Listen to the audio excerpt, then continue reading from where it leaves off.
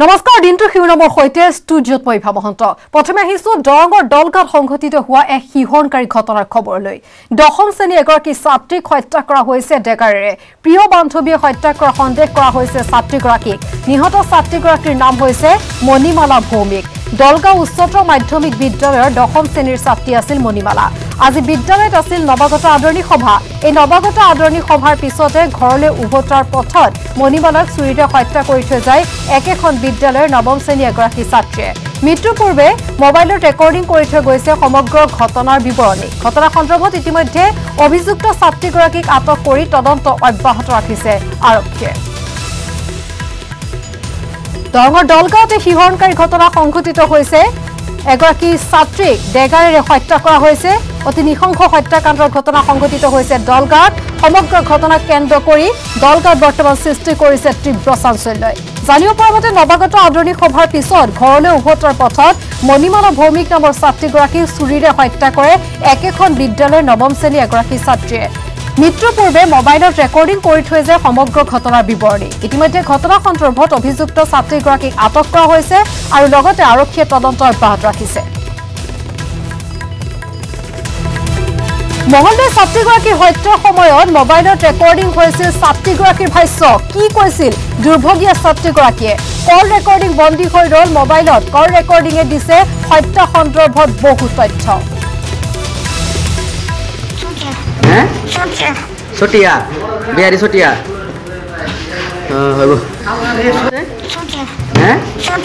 Sotia, biar Sotia.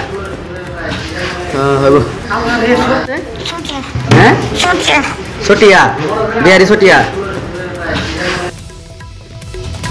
ইতিমধ্যে আমি জনাইছো যেহেতু ছাত্ৰীগৰাকীক আক্ৰমণ কৰাৰ পিছত চিকিৎসালয়ত ভৰ্তি কৰা হৈছিল কিন্তু চিকিৎসালয়ত মৃত্যু ঘটে এই ছাত্ৰীগৰাকীৰ মাতৃয়ে ইতিমধ্যে অৱগত কৰিছে যে যিগৰাকী নৱম শ্ৰেণীৰ ছাত্ৰীলৈ অভিযোগৰ আঙুলি কৰিছে সেই ছাত্ৰীগৰাকীৰ সৈতে কিছুদিন পূৰ্বৰ পৰা কিতাপ পত্ৰ অনা নিয়াক লৈ মতানৈক্যৰ সৃষ্টি হৈছিল কিন্তু প্ৰশ্ন উত্থাপন হৈছে এনে এটা সামান্য কথাতে কিয় হত্যা কৰা হ'ল এগৰাকী ছাত্ৰীক তদন্ত এতিয়া অব্যাহত আছে পৰৱৰ্তী সময়ত জানিব পৰা যাব এই হিহৰণকাৰী ঘটনাৰ কাৰণ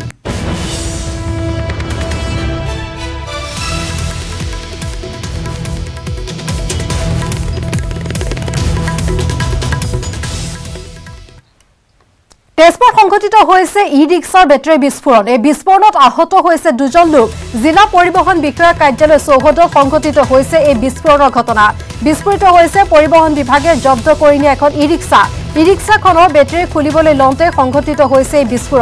বিস্ফোৰণে আঘাত কৰিছে বাহৰ হুছেইন আৰু ৰুস্তম আলীক দুয়োগৰাকীক বৰ্তমান চিকিৎসালয়ত ভৰ্তি কৰিছে স্থানীয় লোকে তেজপুৰত সংঘটিত হৈছে এই ঘটনা ই-ৰিক্সাৰ বেটাৰী বিস্ফোৰণ ঘটিছে আৰু বিস্ফোৰণৰ ফলত আহত হৈছে দুগৰাকী লোক জিলা পৰিবহণ বিষয়াৰ কাৰ্যালয় চৌহদত সংঘটিত হৈছে এই ঘটনা বিস্ফোৰিত হৈছে পৰিবহণ বিভাগে জব্দ কৰি নিয়া এখন ই-ৰিক্সাৰ বেটাৰী খুলিবলৈ লওঁতে সংঘটিত হৈছে এই বিস্ফোৰণে আঘাত কৰিছে বাহৰ হুছেইন আৰু ৰুস্তম আলীক ইতিমধ্যে দুয়োগৰাকীকে চিকিৎসালয়ত ভৰ্তি কৰোৱা হৈছে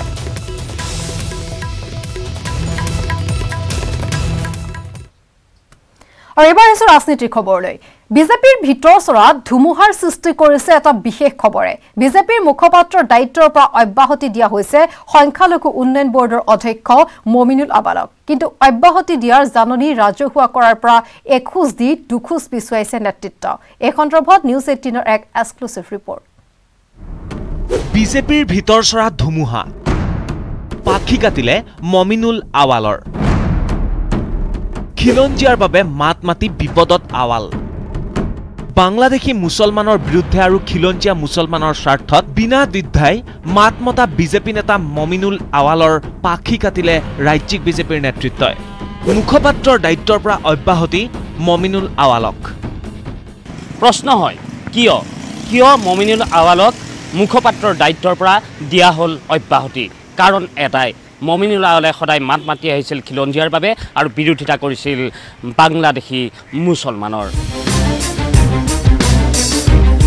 ঠিকেই 21 আগষ্টৰে কথা নিউজ 18ৰ 8 বজাৰ ৰাজদীপ বাইলুং বৰুৱাৰ পৰ্যবেক্ষণ অনুষ্ঠানত ভাগ লোৱাৰ কথা আছিল মমিনুল আৱালে কিন্তু বাৰণ কৰা হ'ল মমিনুল আৱালক কাৰণ মমিনুল আৱালে 21টা সংগঠনক লৈ বৈঠক কৰিছিল খিলঞ্জীয়া মুছলমানৰ স্বাৰ্থত মাত মাতিছিল মমিনুল আৱালে অসম চুক্তিৰ 6 নম্বৰ দফাৰ জৰিয়তে খিলঞ্জীয়াৰ বাবে সংৰক্ষণ বিচাৰিছিল 21টা বিধানসভা সমষ্টিৰ জনিয়া বাঘবৰ ধিং চেঙা ৰূপহী হাতকে ধৰি 21টা সমষ্টি সংৰক্ষণৰ বাবে মমিনুল আৱালে কৰা বৈঠকে সভাপতি ৰঞ্জিত দাসৰ ঘনিষ্ঠ আমচুৰ জন্ম দিয়া এইগৰাকী সংখ্যালঘু মৰ্চাৰ সভাপতি মুক্তাৰ হুছেইন খানক আঘাত দিলে মুক্তাৰ হুছেইন খানৰ আঘাত উপশমৰ দায়িত্ব ললে নেকি ৰঞ্জিত দাসে সভাপতি ৰঞ্জিত দাসে মুক্তাৰ হুছেইনৰ কান্ধত বন্দুক থৈ অদূৰ ভৱিষ্যতে নিজৰ পথ নিষ্কণ্টক কৰিবলৈকে মমিনুল আৱালক বলিৰ পথা সজাবলৈও কৰা নাই কুণ্ঠাবোধ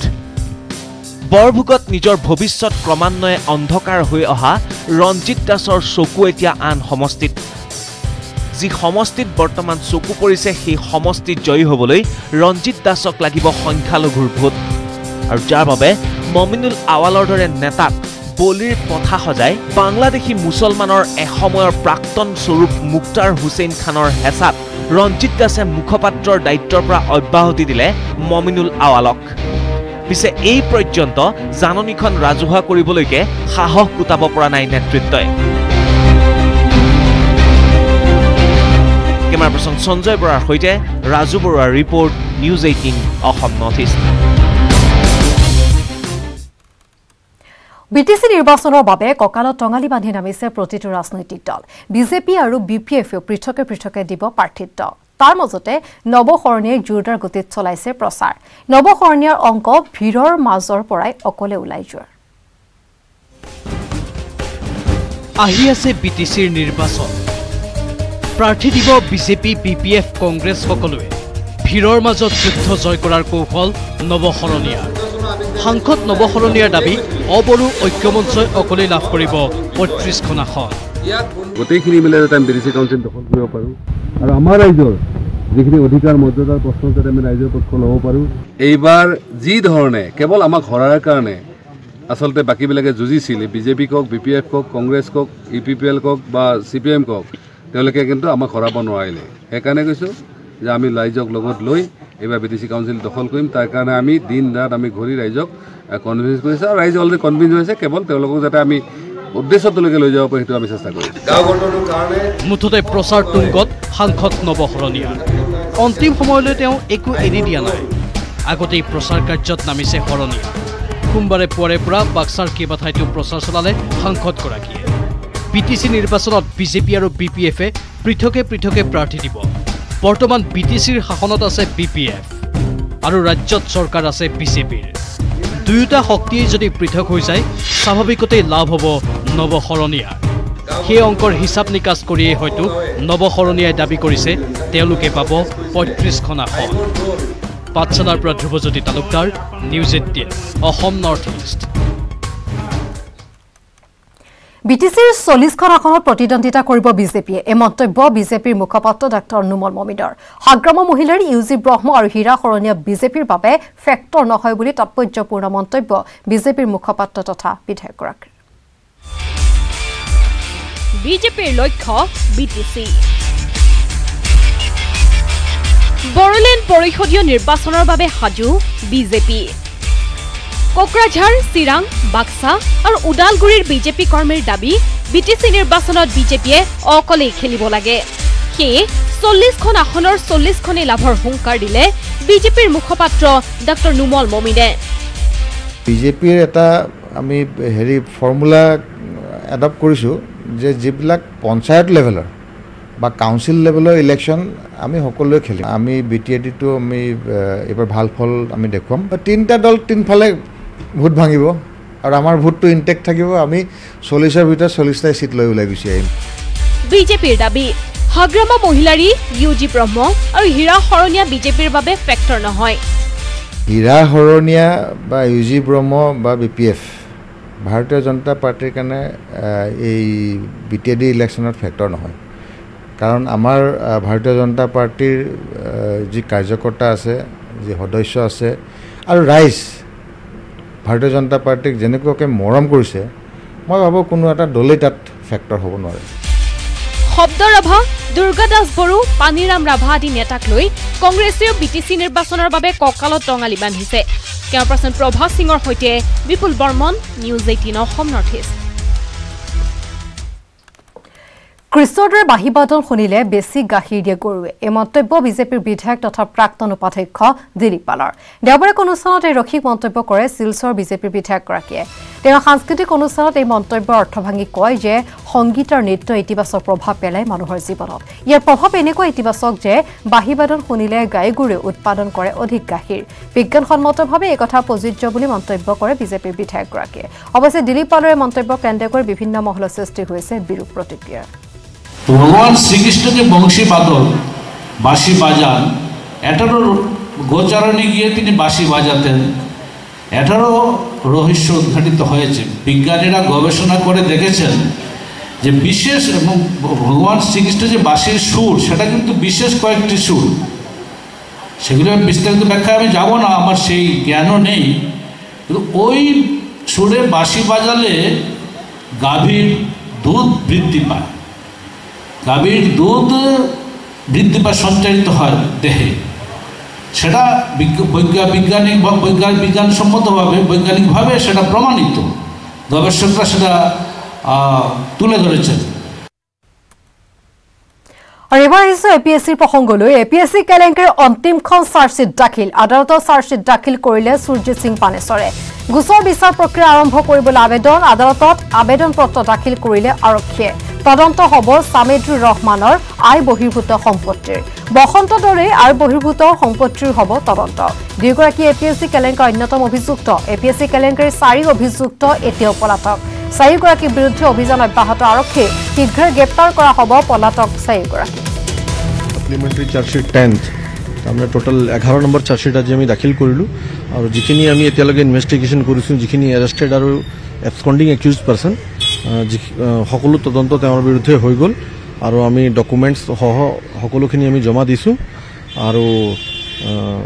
কোৰ্টক আমি প্ৰেয়াৰ দিছোঁ যাতে কগনিজেন্স লৈ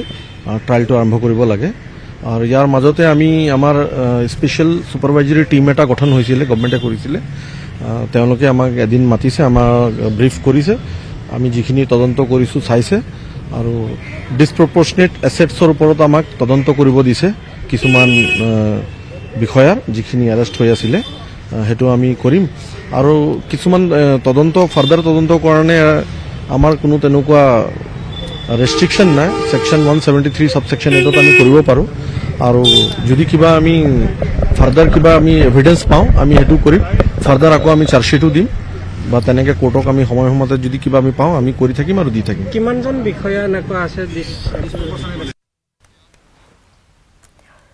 পৰৱৰ্তী খবৰ। বান আৰু খৰাঙৰ পিছত এইবাৰ গহপুৰৰ কৃষকক মাধমৰ সোধাইছে চৰহা পোকে। বানে গৰকা গহপুৰৰ বিভিন্ন অঞ্চলৰ কৃষিভূমিৰ সজাল ধৰা শস্যত চৰহা পোকে চলাইছে সন্ত্ৰাস। পোকৰ উপদ্ৰৱত নষ্ট হৈছে গহপুৰৰ বহু অঞ্চলৰ শ শ বিঘা কৃষিভূমিৰ শালি ধানৰ খেতি। বানৰ পাছত এইবাৰ চৰহা পোক। এই পোকবিধে হাহাকাৰ লগাইছে কৃষকৰ মাজত। গহপুৰৰ খাৰণীজান, ককিলা, দুবিয়া পথাৰ আদি বিভিন্ন অঞ্চলৰ কৃষিভূমিৰ সজাল ধৰা শস্যত চৰহা পোকে আক্ৰমণ চলাইছে। সেউজীয়া বৰণ ধৰা শালি ধানৰ খেতি এতিয়া শুকুলা হৈ পৰিছে। কিন্তু এই বিষয়ে কোনো ধৰণৰ গুৰুত্ব দিয়া নাই গহপুৰৰ মহকুমা কৃষি বিভাগে। পথাৰত যেনেকৈ চহা লাগিছে, আমি যে খেতি কৰি ভাত খাম আশা দিওঁ, গোটেই পথাৰ বগা কৰি দিছে। এতিয়া আমি কি কৰিম কি নকৰিম চিন্তা কৰি পোৱা নাই। যদি চৰকাৰে আমাক সহায় সহযোগ নকৰে, আমি কেনেকৈ ঔষধ কিনিবলৈ আমাৰ পইচা পাতি নাই। কঠীয়া য'ৰ ত'ৰ পৰা বিচাৰি আনি 2 এডাল ৰুইছেহি, তাকো চহাই এফালৰ পৰা বগা কৰি নিছে। দুবেলা দুমুঠি যোগাৰ কৰিবলৈ সামৰ্থ্য নথকা দৰিদ্ৰ কৃষকে কীটনাশক কিনিব ক'ৰ পৰা? মন দিবনে কৃষি বিভাগে? কৃষকসকলক সকাহ দিবলৈ তেওঁলোকে অকণমান হ'লেও চিন্তা কৰিবনে? গহপুৰৰ পৰা Ramen Bora, news 18 Assam north east. পাকিস্তানত নহয় এবাৰ কাজিৰঙা ৰাষ্ট্ৰীয় উদ্যানত হ'ব চাৰ্জিকেল ষ্ট্ৰাইক। চোৰাং চিকাৰীৰ বিৰুদ্ধে চাৰ্জিকেল ষ্ট্ৰাইক চলোৱাৰ ঘোষণা বনমন্ত্ৰী পৰিমল শুক্লবৈদ্যৰ। বালাকোটৰ দৰে কাজিৰঙা চাৰ্জিকেল ষ্ট্ৰাইক চলাবলৈ সাজু হৈছে ৰাজ্যৰ বন বিভাগ।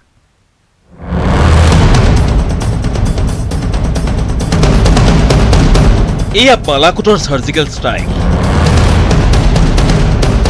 ভাৰতীয় সেনাই এইদৰেই বালাকোটত চলাইছিল সাৰ্জিকেল ষ্ট্ৰাইক পাকিস্তানৰ বালাকোটত বিগত 26 ফেব্ৰুৱাৰীত ভাৰতীয় সেনাই চলোৱা এনে ধৰণৰ সাৰ্জিকেল ষ্ট্ৰাইক চলিব কাজিৰঙা ৰাষ্ট্ৰীয় উদ্যানত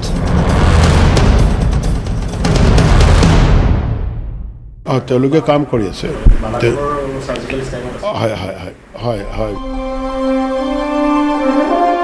এইখনেই অসম গৌৰৱ কাজিৰঙা ৰাষ্ট্ৰীয় উদ্যান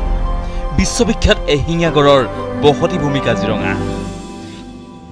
কিন্তু প্ৰতি বছৰে চোৰাং চিকাৰীয়ে হত্যা কৰি আহিছে গড় আৰু অন্যান্য দুষ্প্ৰাপ্য জীৱ-জন্তু এই পৰ্যন্ত গড় হত্যা ৰোধ কৰিবলৈ সক্ষম হোৱা নাই ৰাজ্য চৰকাৰ সেইবাবে বালাকোটৰ দৰে সাৰ্জিকেল ষ্ট্ৰাইক চলাবলৈ প্ৰস্তুতি চলাইছে ৰাজ্যৰ বন বিভাগে এই প্ৰস্তুতি আৰম্ভ কৰিছে অতি গোপনে তেওঁলোকে কাম কৰি আছে মানে আমি গোটেইখিনি কথা আমি ক'ব নোৱাৰোঁ আপোনাৰ তথাপিও আমি আপোনাক কওঁ যে ভাৰতবৰ্ষৰ ভিতৰত তেওঁলোক এনেকুৱা ছেফটি ছিকিউৰিটিৰ ভিতৰত নম্বৰ 1ত আছে নম্বৰ 1ত আছে আৰু তেওঁলোকে আমাৰ যিটো ছেফটি ছিকিউৰিটিৰ লগতে আমাৰ আৰ্মিৰ লগতে মিলি তেওঁলোকে কাম কৰি আছে শুনিলেই নহয় চোৰাং চিকাৰীৰ বিৰুদ্ধে কাজিৰঙাত চলিব সাৰ্জিকেল ষ্ট্ৰাইক ইয়াৰ বাবে সাৰ্ভেৰ কাম আৰম্ভ কৰি দিছে এটা কোম্পানীয়ে কোম্পানীটো আন কোনো নহয় হেয়া হ'ল বালাকোটত সেনাক সহায় কৰা কোম্পানী কাজিৰঙাত সাৰ্ভে চলাইছে এই কোম্পানীটোৱে তেওঁলোকে এটা প্ৰজেক্ট আমাৰ অলপতে ফিল্ড ষ্টাডি কৰি তেওঁলোকে কাম কৰি আছে ফিল্ড ষ্টাডি কৰি আমাক এই প্ৰজেক্টটো দিব স্থাপন কৰা হ'ব ক্ষমতাশালী কেমেৰাৰ জৰিয়তে নিৰীক্ষণ কৰা হ'ব চোৰাং চিকাৰীৰ গতিবিধি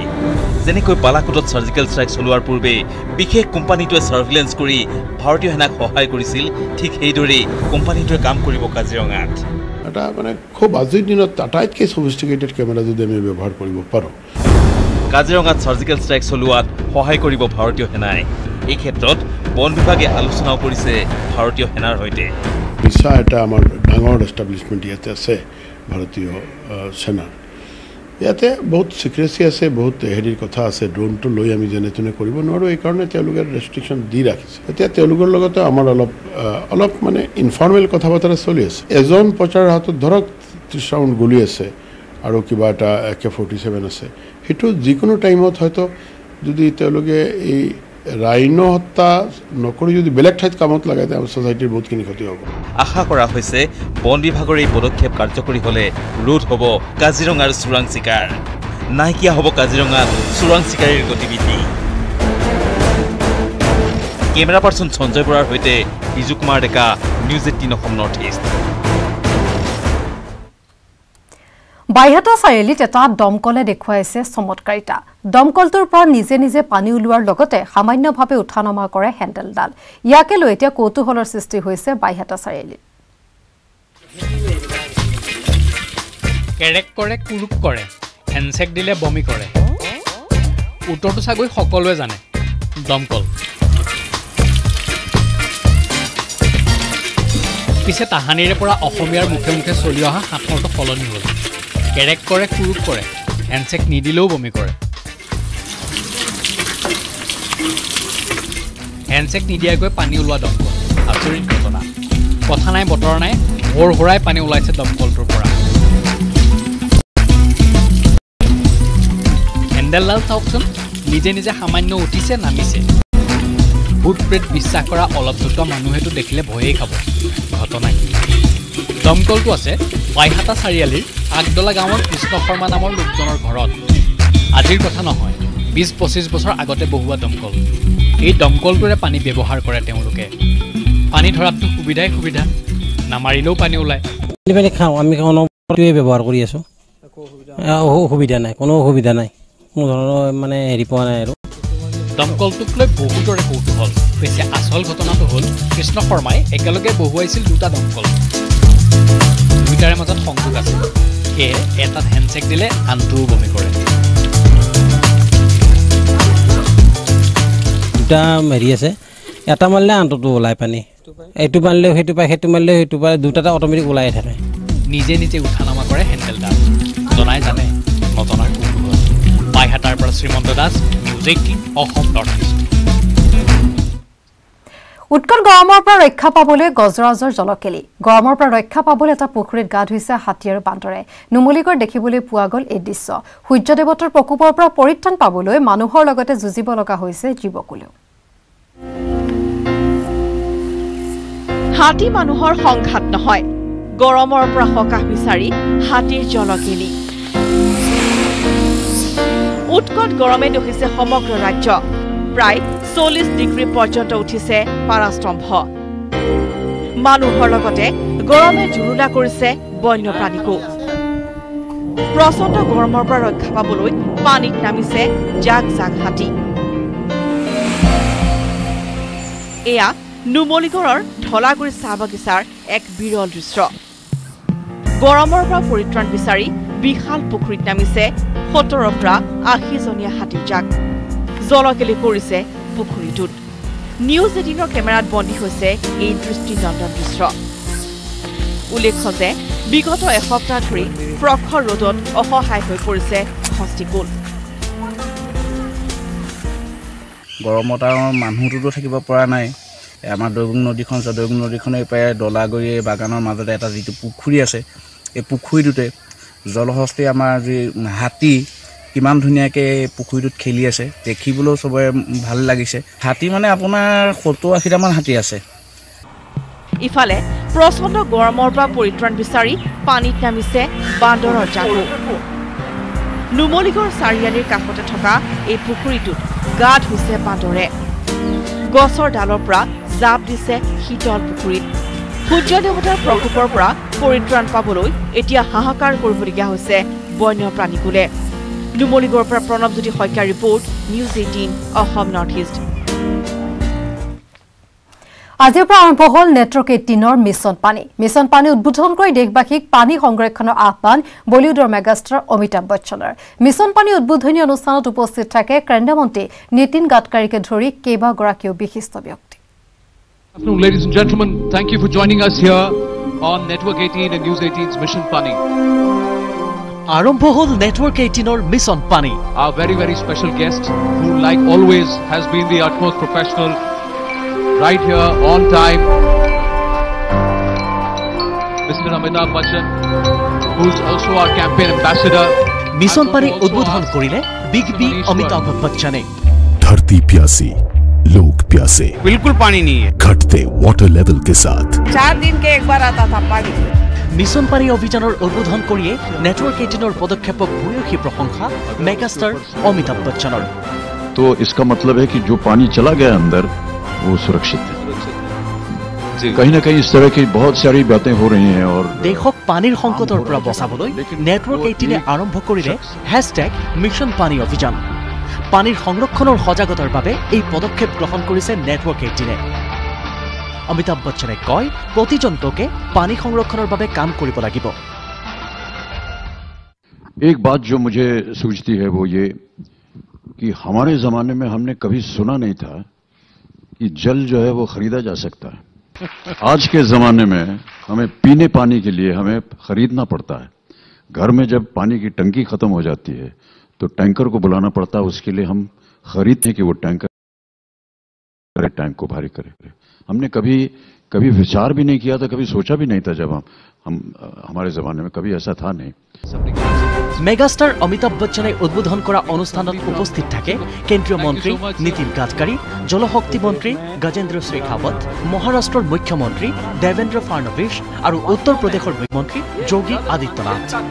অনুষ্ঠানত অংশগ্ৰহণ কৰি কেন্দ্ৰীয় জলশক্তি মন্ত্ৰী গজেন্দ্ৰ সিং শেখাৱতে কয়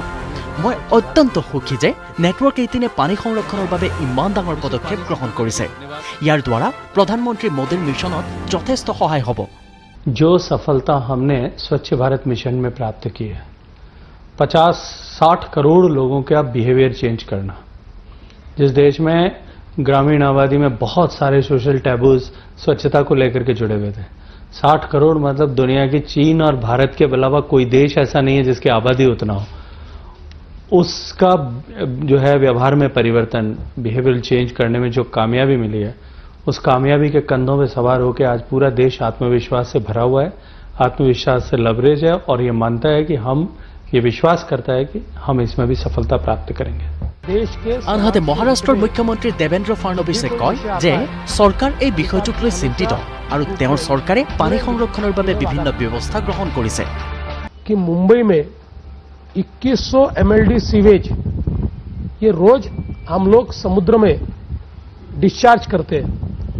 पिछले 3 सालों में मैंने स्वयं केंद्र सरकार के पीछे लगकर सीवेज ट्रीटमेंट के सारे डिस्चार्ज नॉर्म्स ये तय करवाए। मुंबई महानगर पालिका ने अब इसके टेंडर्स भी बुलाए हैं और एसटीपीज के माध्यम से ये 2100 MLD जो सीवेज का पानी है इसको ट्रीट करके इसको इस्तेमाल में लाने लायक बनाया जाएगा और उसका इस्तेमाल भी किया जाएगा। অনুষ্ঠানত কেন্দ্ৰীয় মন্ত্ৰী নীতিন গাডকাৰীয়ে কয় যে চৰকাৰে পানী সংৰক্ষণৰ বাবে বহু কাম কৰি আছে। নতুন প্ৰকল্প আৰম্ভ কৰাৰ বাবে জলশক্তি মন্ত্ৰী গজেন্দ্ৰ সিং শেখাৱতে চেষ্টা চলাই আছে। तो दौड़ने वाले पानी को चलने के लिए लगाओ, चलने वाले पानी को रुकने के लिए लगाओ और रुके हुए पानी को जमीन को पीने के लिए लगाओ। गांव का पानी गांव में, खेत का पानी खेत में और घर का पानी घर में। पानी की कोई कमी नहीं है, उल्टा ज्यादा पानी समुद्र में जा रहा है। वो पानी रोककर हम लोग पानी का प्रॉब्लम भी सॉल्व कर सकते हैं और बाढ़ के कारण बहुत नुकसान हो रहा है उसको भी हम बचा सकते हैं। এই অনুষ্ঠানত উত্তৰ প্ৰদেশৰ মুখ্যমন্ত্ৰী যোগী আদিত্যনাথে কয় যে আমাৰ চৰকাৰে বৰষুণৰ পানী সংৰক্ষণক লৈ কাম কৰিছে। আগন্তুক দিনত ইয়াৰ ওপৰত আৰু অধিক চেষ্টা কৰা হ'ব। धन्यवाद दूंगा न्यूज 18 नेटवर्क को और मैं सचमुच आभार व्यक्त करता हूं। इससे पहले कि व्यापक जनसंहार हो हमें जल संरक्षण की दिशा में जाना चाहिए और आज सौभाग्य है कि प्रधानमंत्री मोदी जी ने इस दिशा में प्रयास और एक आह्वान कर दिया है और कार्रवाई युद्ध स्तर पर प्रारंभ हो चुकी है। Bureau report news 18 Assam north east.